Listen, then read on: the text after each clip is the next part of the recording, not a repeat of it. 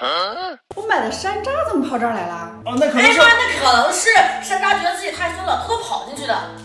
就知道是你小子，我又没让你直接吃，这是我用来做果丹皮的。这小子也没逼他吃山楂，给我藏抽屉干啥？我买这么多山楂，还不是因为你小子最近挑食，啥都没胃口，不好好吃，这不做点国民最爱的健康小零食，备在家里开开胃吗？果丹皮和山楂它的做法差不多，那处理山楂这个步骤是省不了的，处理完就算成功一半了。上锅煮10分钟就能软烂，只要山楂抠得够仔细，打成泥就不用再过筛了。这个状态的山楂泥已经很细腻了，不加糖的山楂能酸掉牙，加多少就看你对酸的忍耐度了。不停的搅拌到颜色变深，轻微挂铲子就可以关火了。把山楂泥在不粘的烤盘里刮平，这可是个技术活，要是没2把刷子，估计得请教瓦工了吧。刮掉一截是为了后面好接起来。我家秋冬就靠烘干机代替太阳了，当然烤箱日晒也都行，1个小时就不粘手了。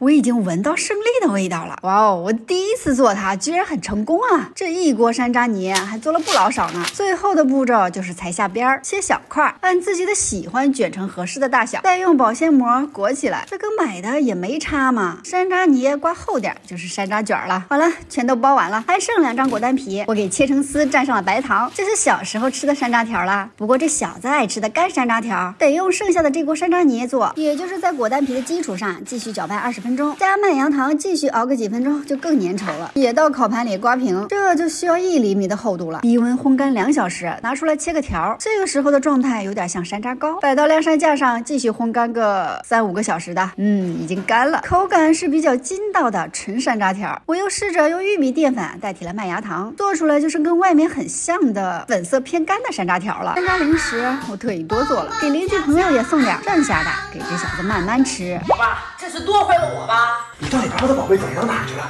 先说好，1人1半啊！一半太多了吧？那你还想不想要了？哎呀，快说呀，别吃了。最危险的地方就是最安全的地方。